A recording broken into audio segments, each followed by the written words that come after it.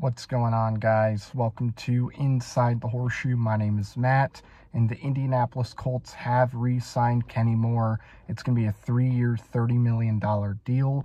I love this. Kenny Moore, I thought, had a really good year this past season, and in my opinion, losing him would have been really, really bad. So the fact that we were able to get Kenny Moore back for another 3 years, that's a really good thing. And honestly, I thought it was going to be closer to like $12 million, not $10 million a year. So that's good as well. Got our corner.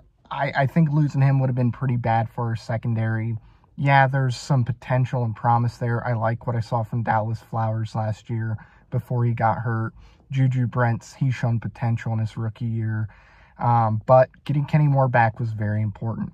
So getting him back, that's obviously good news. Now let's try to get Julian Blackmon back in Indianapolis. I know he unfollowed the Colts, but let's try to get him back in Indy.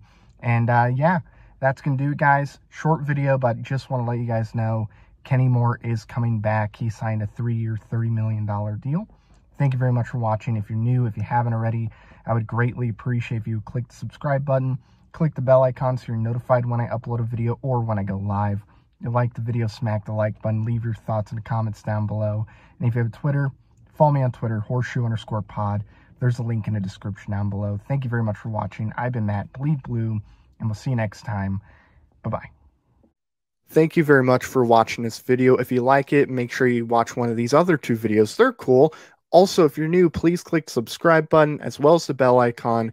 I greatly appreciate your support.